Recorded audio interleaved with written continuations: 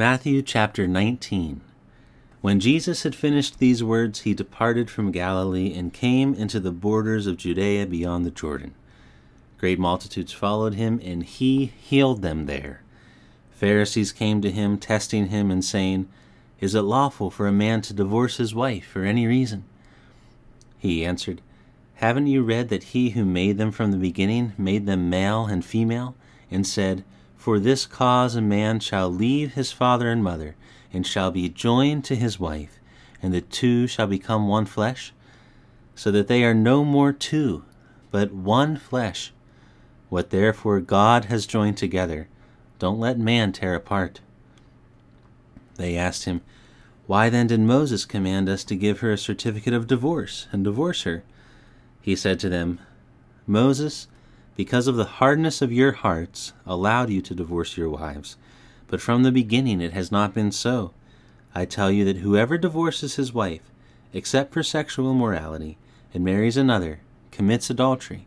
And whoever marries her, when she is divorced, commits adultery." His disciples said to him, "If this is the case of the man with his wife, it is not expedient to marry." But he said to them, "Not all men can receive this saying, but those to whom it is given.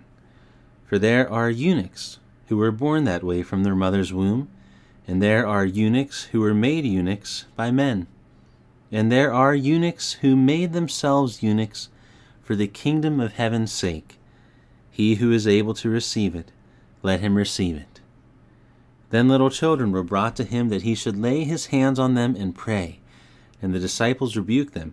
But Jesus said, "Allow the little children, and don't forbid them to come to me, for the kingdom of heaven belongs to such as these." He laid his hand on them and departed from there. Behold, one came to him and said, "Good teacher, what good thing shall I do that I may have eternal life?" He said to him, "Why do you call me good? No one is good but one, that is God. But if you want to enter into life, keep the commandments." He said to him, "Which ones?" Jesus said, "You shall not murder. You shall not commit adultery. You shall not steal. You shall not offer false testimony. Honor your father and mother. And you shall love your neighbor as yourself." The young man said to him, "All these I have observed from my youth. What do I still lack?" Jesus said to him, "If you want to be perfect, go, sell what you have, and give to the poor, and you will have treasure in heaven. And come, follow me." But when the young man heard the saying, he went away sad, for he was one who had great possessions. Jesus said to his disciples, "Most certainly I say to you, a rich man will enter into the kingdom of heaven with difficulty. Again I tell you, it is easier for a camel to go through a needle's eye than for a rich man to enter into God's kingdom." When the disciples heard it, they were exceedingly astonished, saying, "Who then can be saved?" Looking at them, Jesus said, "With men this is impossible, but with God all things are possible." Then Peter answered, "Behold, we have left everything and followed you. What then will we have?"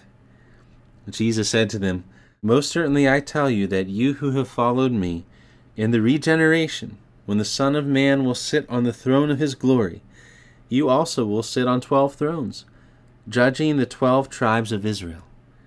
Everyone who has left houses, or brothers, or sisters, or father, or mother, or wife, or children, or lands, for my name's sake, will receive 100 times and will inherit eternal life.